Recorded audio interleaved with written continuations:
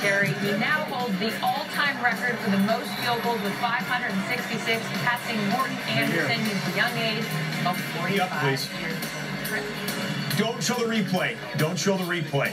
Okay, guys, this is a gruesome looking replay. We're going to show you the replay here. This is a gruesome looking injury to Tyler Eifert. Oh, well, we can't even, guys, we can see what happened there. The ankle going in a direction it shouldn't. Look away if you don't like seeing these injuries.